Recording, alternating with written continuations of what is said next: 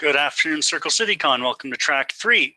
We're getting this afternoon started with Ryan Wisnowski. Ryan is an information security professional focused on security program implementation and transformation for both small and large-scale organizations. He's coming to you with 0 Day to Hero Day, surviving an attack and establishing a security organization. With that, I'm going to hand this over to Ryan. Thank you. Thank you to everyone that's sticking around. Sunday after lunch, it's a tough speaking opportunity, but we're going to get started here. I appreciate everybody sticking around. We got a really good talk coming up here. Just before we get started, the virtual thing is a little bit new for me. This talk is usually highly interactive, so we are going to be doing things a little bit differently. I know that a lot of people grew up with Sesame Street or Dora the Explorer or something like that, so we're going to try this out. I'm going to ask, what color is this ball? And I expect all of you at home to be screaming out, red. I'll say, yes, it's red. So we're just going to try that a little bit here.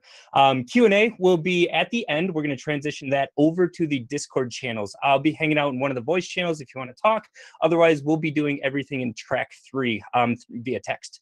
So with that out of the way, welcome to 0 Day to Hero Day, surviving an attack and establishing a security organization. CircleCityCon 7.0, 2020 edition, Apocalypse. It's very fitting. Just thank you to everyone that's making this possible, working behind the scenes. They're working their tails off. So big round of applause to everybody out there trying to make this possible. Socials are down there. If you want to download the slide deck, I think I have a version up there on slideshare.net. You can find all the other talks as well. You can also find my GitHub. I know I have a repo up there. Follow me on Twitter. DMs are open. Feel free to reach out after the talk. So here we go. First interactions. So how many people out there are red teamers? Got a few of them, okay. Blue teamers, a little bit more. And then how about the people that don't identify with a color because you do absolutely everything in your organization? You are the IT janitor. You are the security lead. You are the response person. You also take out the garbage for the office, right? Yeah, those are my people. That's who I'm looking for. So I'm going to start off with who this talk is not for. This talk is not for people that think they have a mature security organization, that know that incident response is a lockstep procedure, where if something happens, they know exactly what they're doing. These are not talks for people that understand that they have a automated DR process to make sure systems are available all the time. Who this talk is for people that do everything and know that when it hits the fan, they're going to be working some really long hours. So I want to make those long hours a little less impactful on your life, and hopefully learn a thing or two, just kind of going through pro tips and stuff through incident response. So throughout this talk, I'm going to be telling a lot of anecdotes. Everything has been scrubbed to protect the innocent or guilty, depending on how you think about these people. These are real life situations. So these are small businesses, they're schools, they're charities, governments. These are everybody with underfunded IT, where everybody's stretched super thin. If you have an underfunded IT staff, there's no way you have a functioning security organization. So these situations are real. Just as a reminder, NotPetya, when I started talking about this, 2017, one of the biggest financial impacts of a cyber attack, it was $10 billion. It's probably been adjusted since then. But there was a huge impact of the NotPetya attack. So, and it's still happening today, just through the news.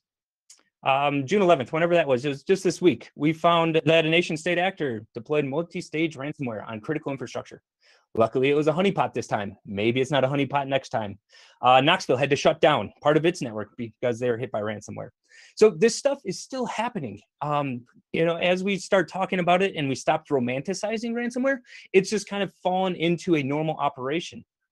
So what I want to do is take you through a little bit of a hypothetical situation. We know what hypothetical means in our business. It means I'm under NDA, right? So everything's been scrubbed and generalized, but these lessons learned apply to everybody, because I haven't seen a snowflake example yet where it's, oh, this is really unique. We got to do something different.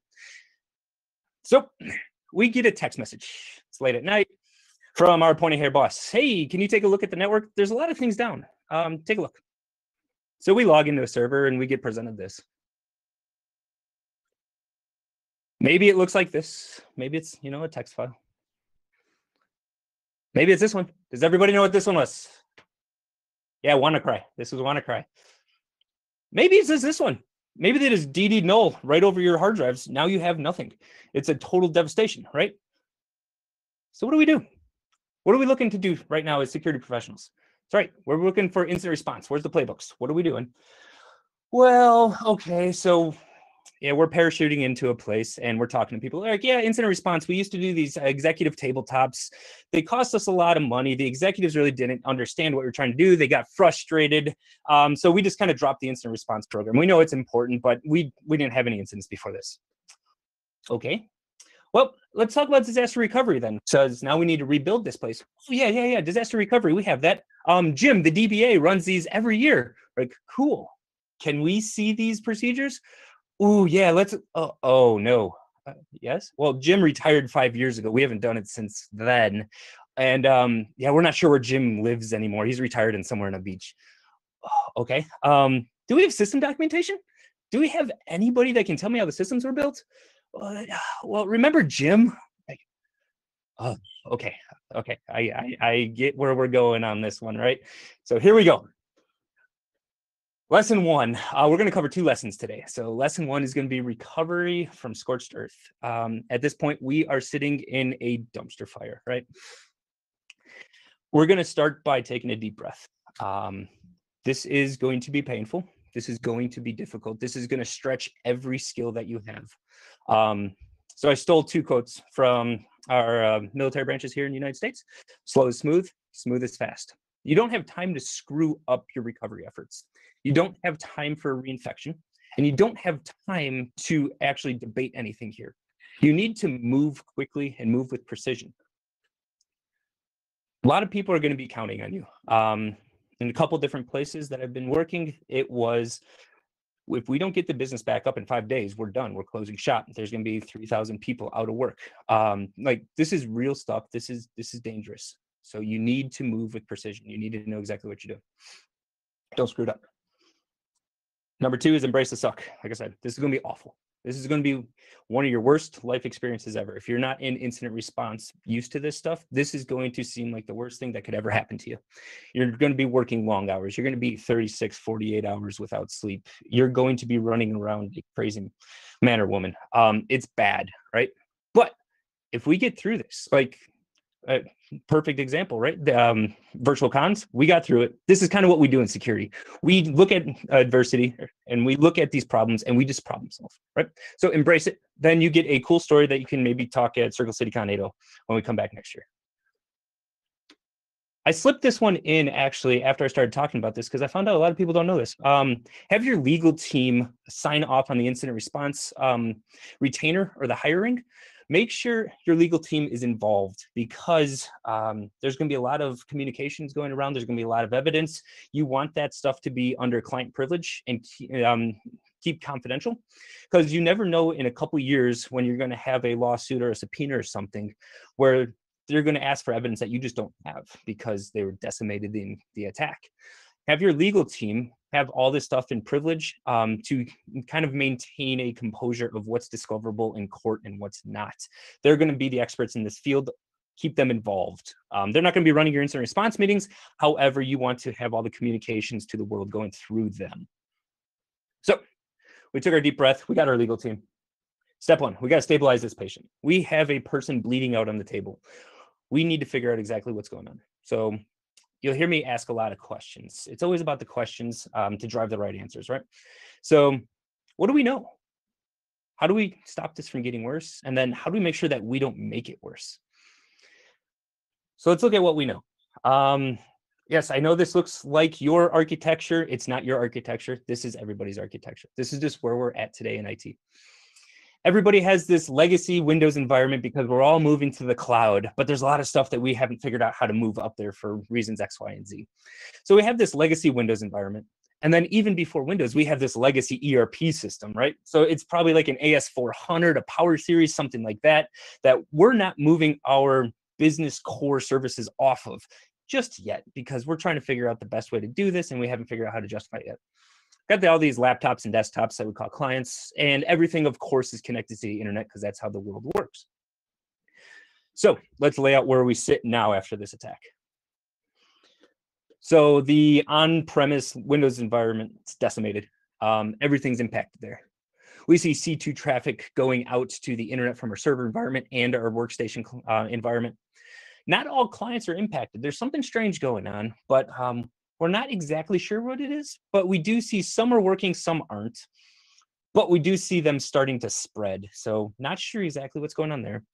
We know it's a flat network because if it wasn't a flat network, we wouldn't be in this situation. The legacy stuff seems okay. So does the cloud. So it seems like everything outside of our Windows environment, it's okay. It's still chugging along. So interaction point. What do we want to do? So shout out, what do we want to do at this point right now? Yes, I heard we could kill the internet. Well, if we kill the internet, we're probably going to take down business, right? We're going to stop our B2B traffic. We're going to stop any orders processing and that stuff. What if we just powered down the data center? That would stop the FRED. But we might corrupt data. We might have transactions in play.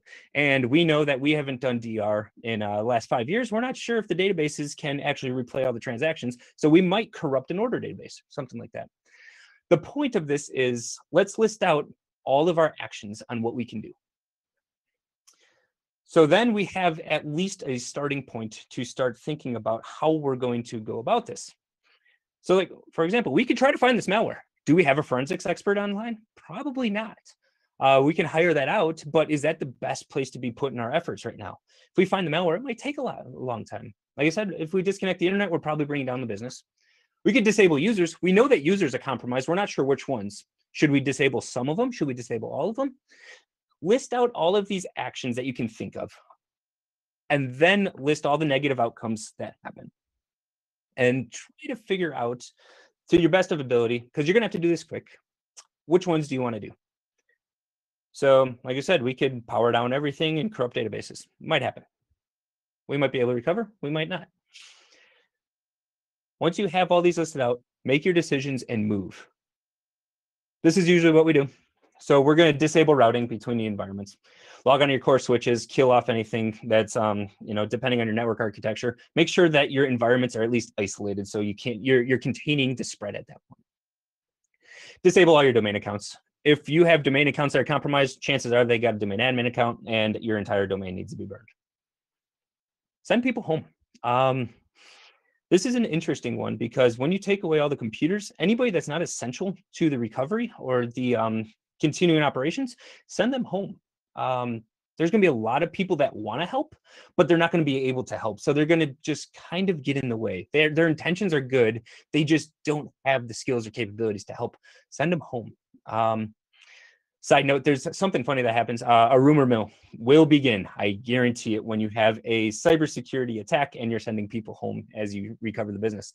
I can't tell you how many times I've heard something like, oh, the Chinese or the Russian or whatever hot in the news, right? Like, oh, yeah, we saw a guy come in. He looked really Russian. Do you think he was the attacker? It's like, no, it wasn't George from accounting. I guarantee it. It's because we had RDP open to the world. It was definitely not the guy coming into our office and planting something. It doesn't happen like that, right? Last step is number 4. Get management to figure out your BCP. So notice I didn't say DR, it's BCP. How do we continue as a business without technology? We're going to have to get creative here, but let management figure that out while you're doing all the recovery efforts. What this results in is an isolated area of investigation and recovery, right? So you're going to have to prioritize a lot of your work. This gives you at least a starting point of, okay, we have this environment, and this environment, and you can start focusing into areas. So cool. We turned off our core routers. We brought down the business. Start the clock. Does everyone out there know how long their business can stay down without declaring bankruptcy or making drastic changes to the business? If you don't, let's get some homework out there and let's talk to the business to figure out exactly how long. A good starting point I always recommend is 2 weeks, especially if it's Fridays, because what happens every 2 weeks in most businesses, it's payday. So if you can't pay your employees, chances are you're going to have big problems getting them come back. Okay, so at very, very least, it's probably around 2 weeks. It's probably a lot closer to maybe 3-4 days of full production. It's going to vary depending on the business and risk models and everything like that. Ask the business, ask your senior leadership, how long can we keep this business down? It's a good conversation to have now rather than when you're on fire. So cool. Business is down. What's the next step? So we got to figure out how we're going to fix this place, right? So we first have to know what's broken. How bad is it? What do we need to fix? And what do we need to fix first? So what's broken? That's the first question that we got to ask ourselves. Be careful with this. This question makes sense to you and me. This question is very dangerous when you ask other people. We think like, yeah, we need to know what's broken so we know what to fix. This is what the answer you get, though, when you talk to somebody in this situation. It's bad, right? Everything's down. We can't even talk to people. Blah, blah, blah. Like, that's not useful. I did sneak out a video from one of my clients in the boardroom when we asked this question accidentally before I changed up my tack a little bit. This is exactly what they looked like, right? So it's not a good question. Don't ask that. Turn the phrase a little bit to something that is useful to management. What do we need to do to stay in business? That's a much better question. That's something that they can chew on. They're going to go away and they're going to come back with their answer. And it's going to look something like this. It's going to vary business to business, service versus production, manufacturing kind of thing. But it's going to be something like this. We take in requests. We do something to fill the request. We receive payments and we pay bills. That's the business cycle. That's how businesses work. So cool. We know how we make money now. How do we do those things from a technology standpoint? So red teamers in the room, this is where you come into play. We are on a black box pen test, basically. Blue teamers in the room, if you don't know how to run an Nmap scam, figure it out. Go take any type of very basic intro to enumerations and just get this in your tool belt. Because at this point, we're not sure how to put Humpty Dumpty back together again. We have no system documentation. We have nothing. Things are kind of running. We need to know what's talking to what. What should be talking to what? What service do we have? Go find any information that you can find from anywhere, right? We're talking about any documentation that you can pull up, network logs, run your Nmap scans, right? We're looking at system configurations. Pull out the microfiche. Who's here has worked in a data center with a raised floor? Grab the suction cups, pull off the tiles, see underneath the floor if there's any documentation. No joke, found a DR, a whole binder right under the floor. It was sitting there for 3 years. It was actually pretty useful because the critical services, here's a pro tip. So if you want to find the most critical service in your business, find the system that is not patched. Everybody's afraid to bring it down. They're afraid to touch it. That is probably the most critical server. So documentation from 3 to 5 years ago, probably really similar to the current config, right? Grab anything that you could find, put that up on a whiteboard. What we want to do is figure out how these things are interacting with each other. What is doing what? What do we need to go do our business cycle? And what you'll end up with is an architecture. And you'll be like, oh, I'm starting to understand it.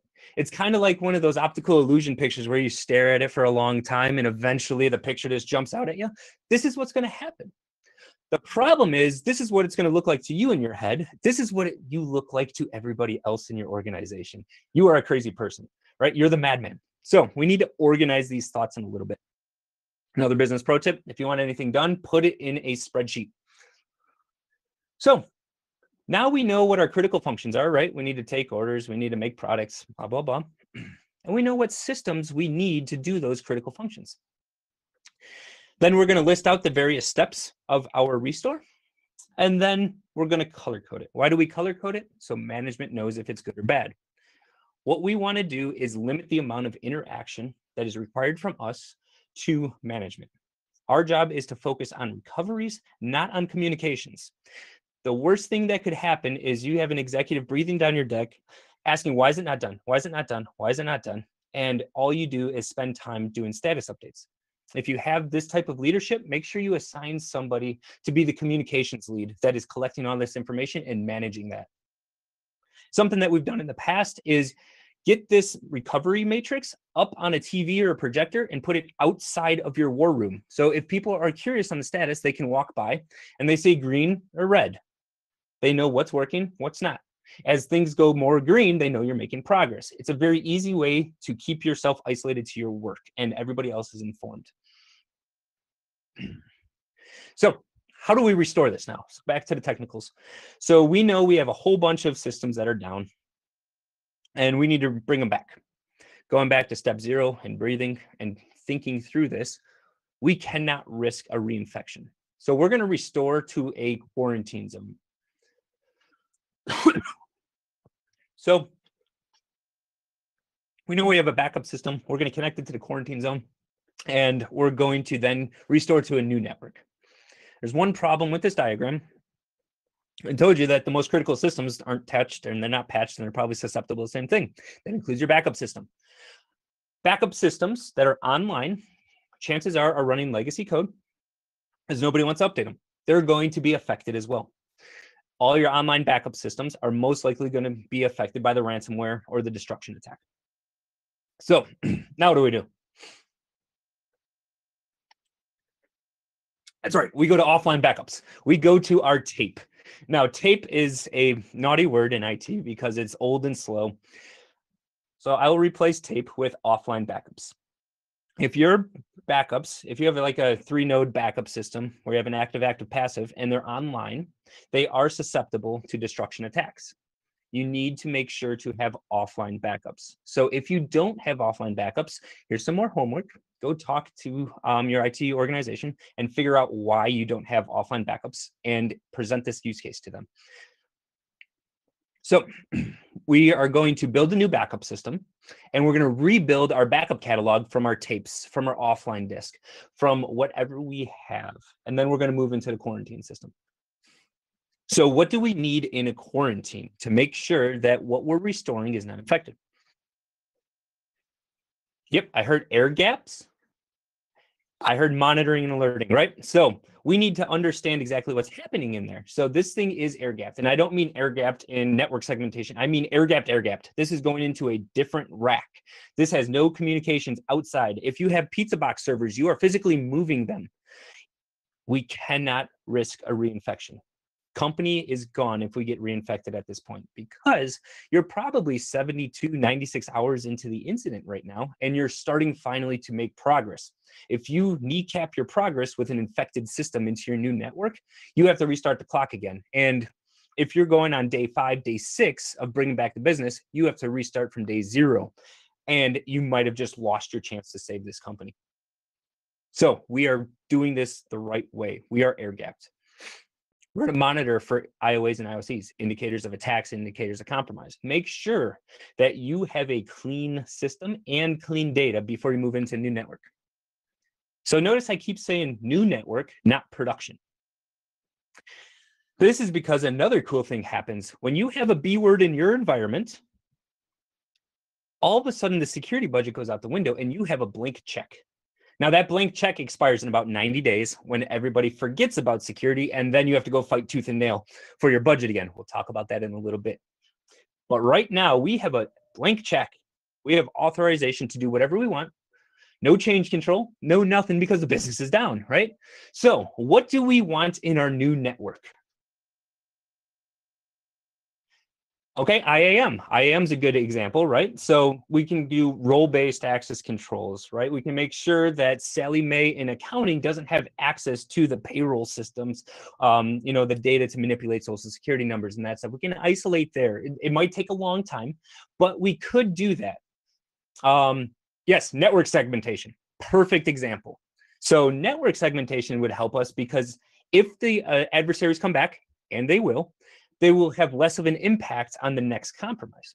How are we going to know about the next compromise? We're going to have monitoring and alerting systems. Go grab a log aggregation in a SIM or something like that. It doesn't need to be world-class. It needs to be something.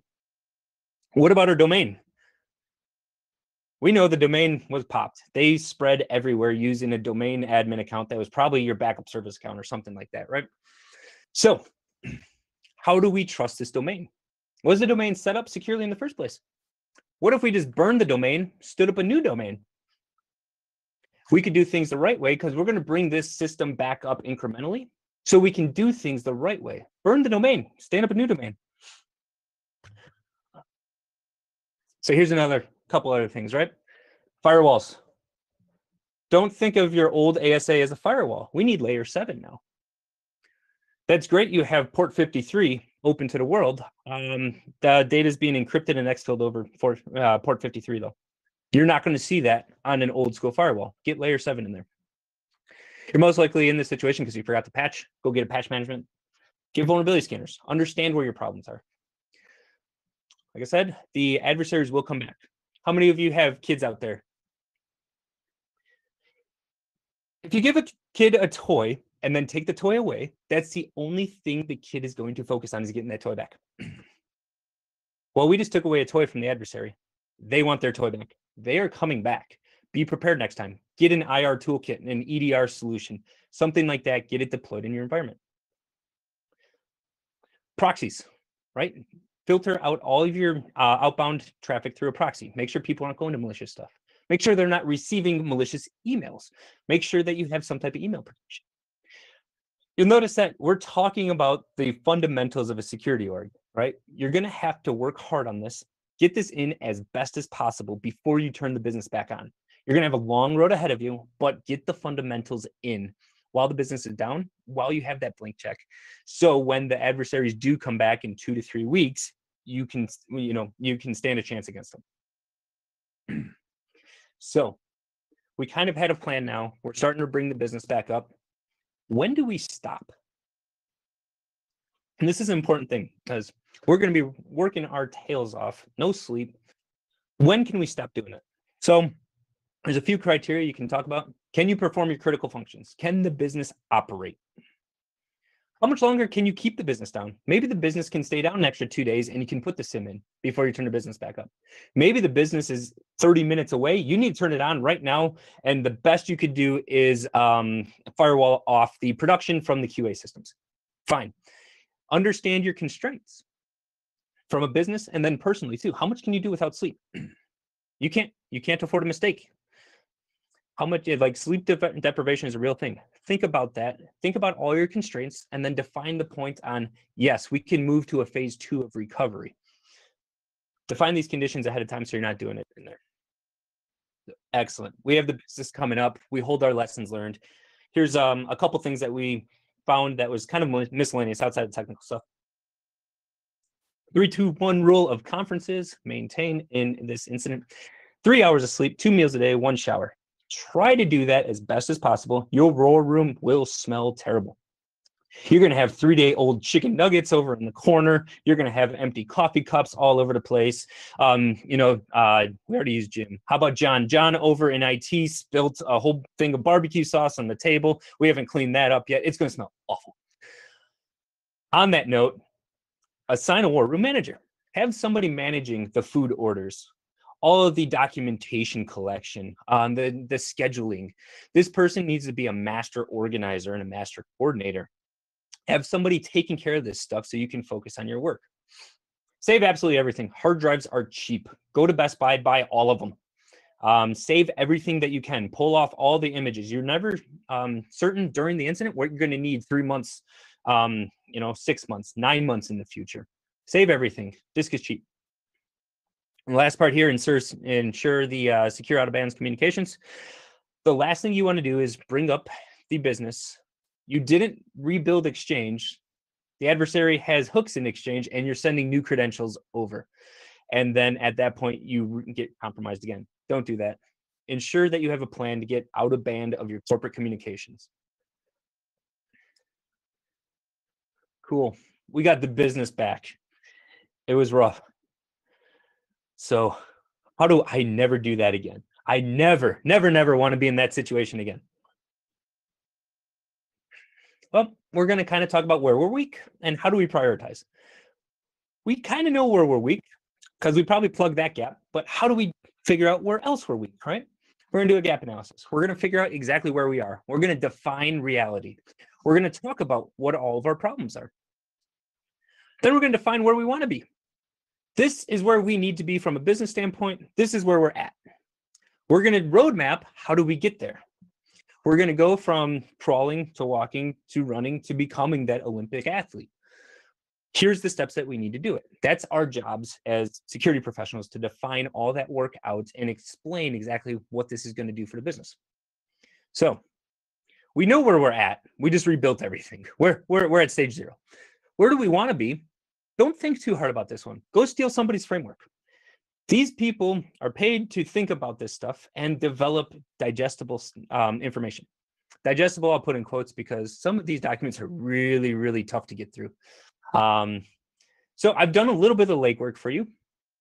I have this published out on the Active Defense website. If you want source code, just come on and talk to me. I have it in Visio and Adobe. So just send me a DM, however you would like. I can get this over to you so you can tweak it to whatever you need. But essentially, this is NIST 853 broken out to a one-page, very simple to understand framework.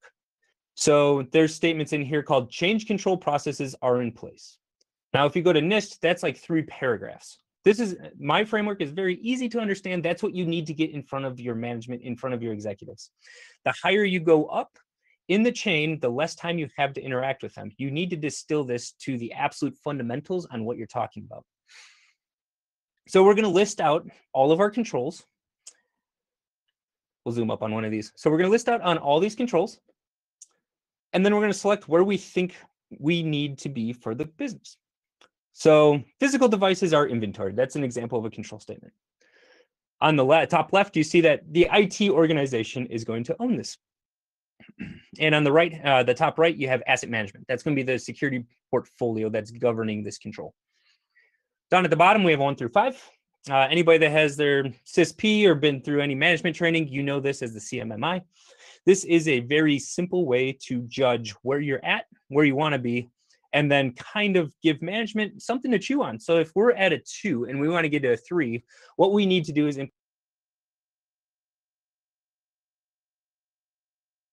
implement it to improve from a 2 to a 3, it'll be $80,000. Now your management doesn't have to think about the technicals. They think about the numbers, and they have something to justify to others that are outside of our scope. Right? The pro tip here is don't make everything a 5. You will be spending more money than you should be if you make everything a 5. Every dollar spent on security is a dollar not spent on the business, making more money, right? So we are a cost center unless we're selling security, right? But for the most part, we're a cost center. We want to be able to be responsible with the investor's money. It's not to say that we go really cheap on everything. It's we do what makes sense. So if we're at a 0, let's say, real quick, if you haven't seen the CMMI, this is kind of what it looks like. And again, it's a whole bunch of words. I kind of distill these down into a simple question. So you have 1 through 5, ad hoc, repeatable, defined, managed, and optimized. 1 is an ad hoc process. So does personal judgment determine the outcome? If yes, you're at a 1. Number 2 is repeatable. Like we know what we need to do as a team. It's not documented anymore. We don't have a process, but we know what we're going for. And if I ask 2 people, they'll probably do the same thing, without any judgment coming in. Number 3 is the defined process, right? I can give this to a team and everybody's going to get the exact same outcome. Number 4 is there is something governing this process, and we have exception management in place. So systems are running well. If something goes out of the normal, we know that, and then we react to it. Number 5 is continual improvement. Right? So that's your CMMI, the capability maturity model. And you're going to go through and rate all these. So we know we're at 0. We don't have asset management right now. So we're off the charts. We need to figure out something. We think a defined process is a good, first step into this. So how do we go from a 0 to a 3? Well, we're going to have an asset management program. And we're going to implement a system to track assets in the environment, both physically and logically. Right? We're going to find out when we purchase it. We're going to have all the quotes in there, and then to the final point on when we dispose of it and we sell it off. We're going to manage that entire area, and we're going to have the documentation. We're going to have IDs, we're going to have model numbers, support dates, all that stuff in here. And we believe that if we do this successfully, we will be at a 3. So we're going to go do that for every single control chart. And what we're going to end up with is we're going to be like, ooh, we can see these 6 controls can be met by this one project. And we start organizing stuff based on this. And what you end up with is a project portfolio. Here's a couple examples, right? You're going to have asset management, you got IAM, you're going to have incident response. But what you're going to do is have all of this work laid out for you so you can start divvying it out to other teams so they can go tackle it. But you say, right, Wiz, there is a bunch of work here. What do we do first? So this is where threat modeling kind of comes in, right? So threat modeling to us, we have all these different diagrams. We have entity relationships, we have cause effect, we have fish bones. We can go through and start defining all these things out. We can look at the diagram of geopolitical relations in the Middle East, and we just got popped by MS-1710. We just got popped by 0867. We are not ready to talk about geopolitical relationships, right? Make it simple. There are bad things that can happen. We have controls in place to stop those bad things from happening. And we have things that we're trying to protect. Just start here. Keep it simple. So, textbooks will tell you on how to prioritize all your stuff is loss expectancy. You put the likelihood and the impact, you multiply them together, and you get this number called loss expectancy. If you graph these out on XYs, the top right are things that you need to mitigate, because these things have a high likelihood of occurring and it's going to hurt you as a business. So those are the things that you should do. The problem with this model that I have is it does not take into consideration any resource constraints that you might have. Chances are, if we're in these situations, we had resource constraints. We can't go tackle $300 million of security budget right now, right? Like, it's not happening. So what I like to do is take this one step further and call it bang for buck. So we take that loss expectancy number that we had and we put that on the y-axis, but we implement a new x-axis called ease of implementation. Now what you get is stuff that is super simple to fix, that is high value to the business. That's up in the top right as a no-brainer project. These are things like LAPS. Does everybody know what LAPS is? LAPS is Local Admin Password Solution. It's provided by Microsoft. And what it is kind of a centralized management point for all of your local admin on all of your devices. They can be workstations, servers. And so like if you don't have this, chances are you have company A 2020 exclamation as your local admin account on every single one of your laptops. And because your help desk team needs access to all of them, they don't really get rotated. So maybe it's not 2020, maybe it's 2016 last time it was set, right? So what LAPS does is it has a hook onto all of your systems, and it will automatically rotate this password for you every time. You have central management. So your help desk or your sysadmins can log into a portal and it spits out the unique password. So now if a laptop gets compromised and they have local admin, they still are subjected to that one asset. They don't have local admin across your fleet. So that's a no-brainer. If you need help with it, DM me. It's like 3 PowerShell commands in it commits a schema change, and then you push a GPO. Super simple. You can do your whole impact analysis, get the support done within 8 hours. No problem whatsoever. That's a no-brainer. Top left is big projects. These are things like zero trust architectures. You know it's going to be super difficult, but if you can get them done, the mitigations are huge. Bottom right, it's the one we have times. They're easy to do. They're not that big of a deal. It's cleanup efforts, right? So that's cool. And then the bottom left are things that we're just going to do, right? These things are really hard to do and they don't provide much business to us. So now we have some type of structure to start talking about priorities. So cool. We list these all out. We prioritize. Now go do it. Start working through your punch list, right? We're going to obtain the resources to complete projects. Who do you need? What do you need, right? We're going to get the budget for any new implementation. And then we're going to start talking about how do we make progress on all this. Maybe we meet bi-weekly with the project teams, and we're going to meet quarterly with our steering committee. Steering committee is made up of your executive leadership. They have a stake in security, but they don't know the technical details, right? But they should really have an input into what you want to do first from a risk management perspective. We're going to reprioritize our projects based on business change, climate change, threat landscapes, and we're going to continue our gap analysis. We're going to figure out where else are we weak, or where else do we want to improve. We want to be really good at response because we know we can't do anything to protect this specific attack. Or maybe it's we don't have time to respond to everything. We need to do the best we can with protection and then go get an incident response retainer to manage anything that gets through, right? These are all decisions that you need to make, and you're going to continue these analysis through. And congratulations, you're a CISO, right? Like we've accidentally became the security leader in the business. It's not a bad thing, right? poor Harold here, he's not sure yet, but it's a good thing, right? We are leaders in the security organizations now. We are leaders in the business. We are the trusted advisor because we can explain things, because we're keeping it simple, because we're relating it back, right? So all these things are really, really good. And they're very, very stressful. But with a couple of these tips and just trying to understand exactly what we need to do, why we need to do it, asking the right questions to get the right answers, we can get through whatever we need to. So congratulations, everybody has been promoted to a CISO. Sorry, there's no pay raises, there's no corporate jets. We live in trying times, yada, yada, yada. I can't do any of that for you, but you are responsible for everything. So thank you everyone for listening to this talk. Like I said, these are usually really interactive and we have long discussions afterwards. I really want to continue this talk into the QA channels. I'll hang out in one of the HallwayCon voice channels. Come see me out there. Otherwise, I will also be watching the text channel in track 3. So thank you everybody for your time. Here's my socials. Feel free to reach out anytime. I'm here for you. Whether it's about security implementations, whether it's about technical details, how to scan memory forensics. If you want to talk beer, I like beer. If you want to talk whiskey, if you want to talk video games, if you want to talk anything, please reach out to me.